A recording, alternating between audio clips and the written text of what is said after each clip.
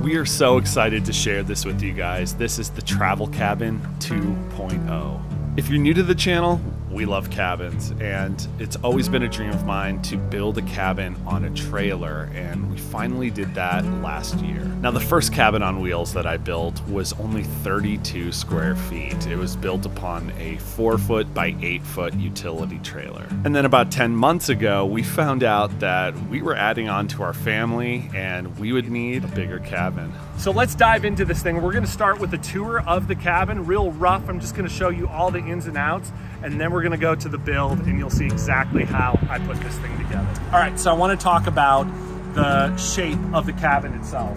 I designed this with a few things in mind. Number one, I wanted to be able to stand up in the living space and the kitchen. Now in the back, that's where the bedroom is, and I wanted this thing to be much more aerodynamic. Our last cabin was just a tower. And when you were driving, the wind just like blasted that thing. It was not the best on the highway. So if you take a look here, you know, you can see that it's got that slope in the back, and the wind will come right off of the car, travel up that slope and out the back. So what's great about this thing is it not only gives you easy access into the cabin, but I put these legs on it right here that allow it to be a full-on porch. Also, if you take a look on the front, we've got our porch light. This porch light on our old cabin was one of my favorite things. I just love how it illuminated the whole area at night, but also it just gives it a little bit of character. I think it looks really, really great. This is a vent to our propane heater. This right here is such an upgrade from the heating system that we had in our last cabin. Our last cabin, I was using a Chinese diesel heater that constantly had problems. Let's just say I'm really happy to have a safe, reliable heating source. I had to figure out what to do with the gas line, and I wasn't really interested in having tanks mounted all the time on this because you're only using heat half the year. So what I did was I ran the line for the propane tank underneath the cabin, and it pops out here and it goes into this case. And when you open it up, you've got your regulator in here. And as far as bathroom things are concerned, you guys, we've got just a very simple bucket composting toilet system that we use. And what's great is this is able to be stored back here on the tongue, so we never have to be hauling, you know, gross stuff inside the cabin or inside the car. We also have a shower system with a water heater that's heated by propane. It's incredible. Here's some footage of it on our old cabin build. We're gonna mount that right here or somewhere on this side of the cabin so that we're able to take showers when we're out on the road as well. I want to just touch on the color scheme here. The stain and this green are an homage to our family cabin up north. We've since painted our other travel cabin with this color scheme, and of course we had to do this one as well. I just love it. All right guys, let's go inside and check out the interior. Welcome to the interior of Travel Cabin 2.0. This thing is so nice, you guys. Our last build was incredible. It will always have a special place in my heart. It was incredibly rustic. Everything was really intentionally designed and it had everything that we needed. But this right here is more polished. It's got more style and it is way more comfortable. Let's take a look at the bed. We've got a full-size bed in here. I built the frame myself. I'll show you a little bit more underneath that. It was important to us to be comfortable and get good sleep. Our last cabin had the twin-size bed. That was like so incredibly crammed having both of us in there. And so we knew we wanted to have more space in here. If you take a look, we've got tons of pillows so that we can use this almost as a couch during the daytime. We've also got this shelf, which I built myself. We've got our Bluetooth Victrola speaker here, a really tiny one that actually Velcros onto the shelf. I love this thing because it's an homage to the Victrola that we have at our cabin up north. We also have a Victrola Bluetooth speaker in our tiny A-frame. We do have a window here in the back, which was really important, not only for ventilation, but also just to be able to see what's going on. There have been many times when we've been out where, you know, you hear something and you kind of want to see what's going on out there. And so having a window was something that we knew we needed. I put in this hook up here to be able to, you know, hook on your backpack. Luggage space is something that we don't actually have much of in this cabin. So you can put a backpack with some of your luggage there. The other hook is up here. I put in this reading light down here. It's got a little switch. Oh, and this was something that we were really, really excited about. We put in these curtains to make it so that if you're sleeping and the other person wants to get up, you're able to black it out in there because we've got curtains there and continue to get some sleep. And it just offers a little bit of a separation of the rooms and the living spaces, which is really, really cool. So the last thing that we have in the bedroom space is our storage. So if you lift up our mattress, this is where we store all of the knickknacks that we need. So we've got extra blankets there. We've got all of our like hardware stuff in there, solar panels. Over here, we've got like an extra sleeping bag, hatchets, things like that that we use, just tools. And over here, we've got extra things like toilet paper, garbage bags, and things like that. So moving on from the bedroom, we've got the kitchenette. Now, we'll start with the shelving here. I knew that I wanted to have lots of shelving, places to store our, you know, coffee mugs and things, our plates, bowls, coffee itself, things like that.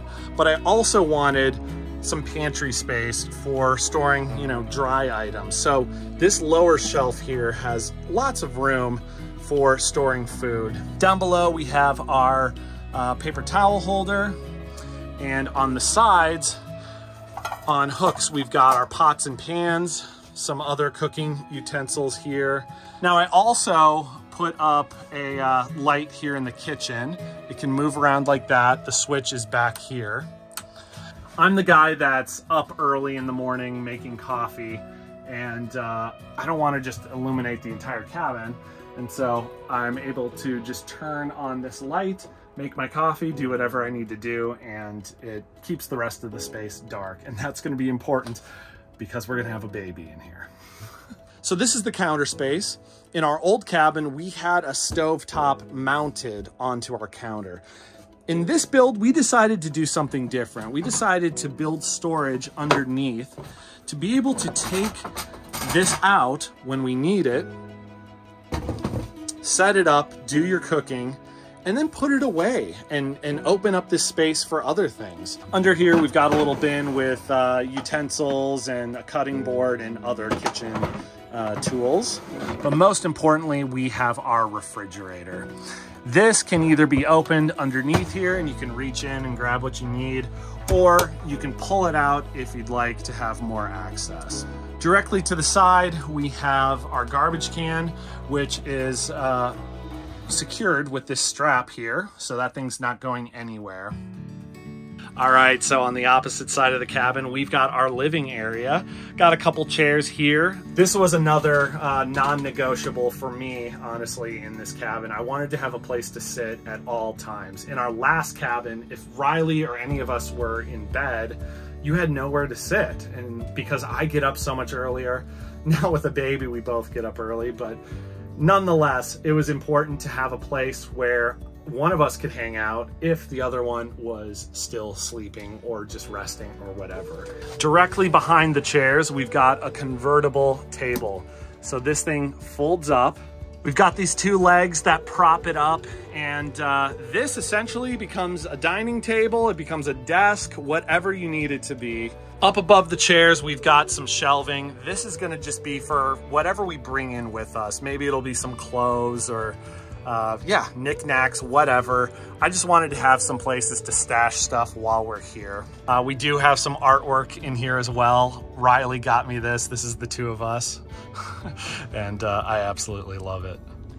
Now down below in the living space, we've got a few different things. We've got an outlet here, which is, you know, powering all of our electronics. It's coming off of our portable power station over here. Everything here is being run off of this portable power station, and I wanted ease of access to this thing. So you're able to just bring it right in the door, plop it down right there and just plug a few different plugs in, and that is what's running all the lights and everything. Now, we do live in Minnesota, and so I thought if we're building another cabin, why not put a little fish hole in it? So this is for ice fishing. I have a little metal plate here covering it because it's about to be summer. But this is gonna allow us to be able to do ice fishing right here out of the cabin, and I cannot wait for that. Finally, we've got this corner of the cabin, which has our propane heater. This is a direct vent propane heater. So what that means is it's venting all of the bad stuff basically out the cabin. It's very, very safe. And that was something that was really, really important to me. Above it, we've got a bulletin board here. You can see it's just like a cork board, but that has our photo wall. Another staple of Stewart family cabins is the photo wall. All the pictures from your adventures in the cabins. And so that's why this thing is absolutely covered with pictures. And then of course we've got this right here. This is the controls for the cafe lights. And there's one final detail on the interior that I want to mention. We actually ended up switching out the chairs that we have in here for folding chairs. And what that has allowed us to do is make room for little Olivia's bassinet. So we're able to fold up the chairs when we don't need them, or maybe just put them outside on the porch, and we have plenty of room for her bassinet so she has a place to sleep. All right guys, so that is the tour of the cabin. I hope you enjoyed it. Now it is time for the nitty gritty. I'm gonna show you how I built this thing. I filmed the entire thing, so let's get into it. I want to start off this build portion of the video by saying that unfortunately, or fortunately, depending how you look at it, we sold the original travel cabin. We sold it to a really, really nice lady who's going to give it a great home. And it's bittersweet because on the one hand, I love that cabin, but on the other hand, it is what has made building this new one possible for us financially. We sold it for $5,000, and so that was our budget for this build. Now, a major chunk of our budget was put into this trailer. The mistake that I made on our first build was building upon a cheap trailer that wasn't really meant to be built upon. And so for this build, I knew that I wanted a solid, sturdy trailer that could handle what we were trying to do with it. Just got her in the warehouse, so we are ready to go. I was fortunate enough to use the warehouse space at the office that I work at, which is climate controlled, and that made this build possible because I started in the dead of winter. I started out putting together the framing for the cabin, and this was actually a little more difficult than I thought. All my previous builds have been just one basic dimensional structure, and this one has multiple pitches and different rooms and things like that. And so I had to be very, very careful and detail oriented while putting this together. Once the framing was complete, it was time to get it on the trailer, which is always the first real fun part because you start to see the shape coming together rather quickly. And from here, I just kept going and started to put up the rafters. This was also a little bit more difficult because I was dealing with two different pitches. So I started by putting the rafters up in front, then found my angle to be able to sort of attach them to the rafters that are going on the back of the cabin. I then framed out the front wall and added on our door. Afterwards, I installed the windows and then moved on to one of the more crucial parts of the build, making sure I had space for our propane heater. Next, it was time to add the house wrap, and you'll notice that I did not do any sheathing. And the reason for that was to cut down on weight. On the first travel cabin build, I put plywood sheathing down, and I think it just was unnecessary. Sure, it added structural support, but the heavy-duty plywood siding was enough support, I believe, for this structure, and so I decided to forego the sheathing and just wrap this thing up. The house wrap is a moisture barrier, so it really helps seal it in and keep the weather out. From there, I put the plywood on the roof, starting to finally enclose this thing. Before I put on the siding, I wanted to lay down a few bolts to secure the cabin to the metal trailer frame. This is such an important part of the build because it's what's going to keep this cabin from flying off the trailer when you're going down the highway. From there, it was finally time to start putting on that siding, which is a little bit of a complicated task. While doing the siding, I decided to also start working on the floor inside the cabin. I find that mixing in different jobs helps keep me from burning out on one specific task. So I laid down insulation inside, then some very, very thin plywood boards. And eventually, both those jobs were finished. Next, it was time for one of the most tedious jobs of the entire build, and that's cutting out the insulation for the inside as well as the boards that will cover it. It's tedious because there's a lot of measuring to do, there are angles, there are a lot of cuts, and it's just not the most fun work to do, but of course it's incredibly necessary. Once again, I was able to keep my sanity by breaking up these tasks a little bit. I went to work on the roof, which was definitely a little bit of a challenge this time. I then installed our roofing panels on the top portion of the roof, then worked on the back portion. From there, it was time to bridge the gap by doing tons of flashing work and sealing every nook and cranny.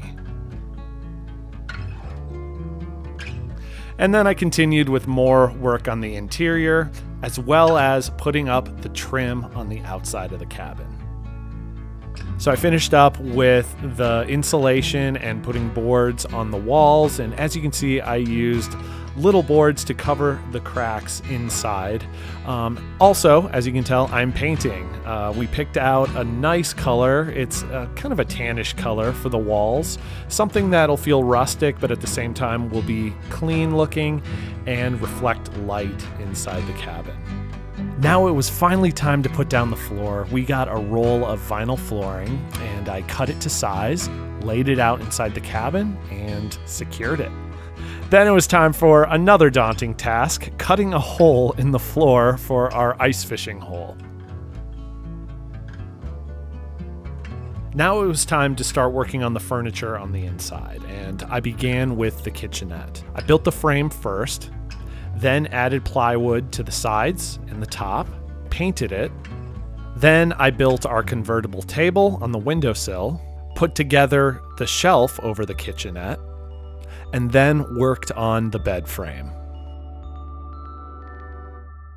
Next, I hung our cafe lights, put up the other lighting fixtures, and did some very simple wiring.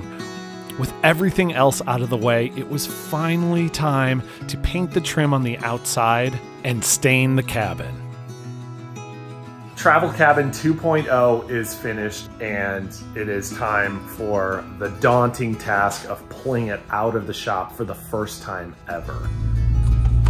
So far, it's towing like a dream. I can't even tell there's anything back there.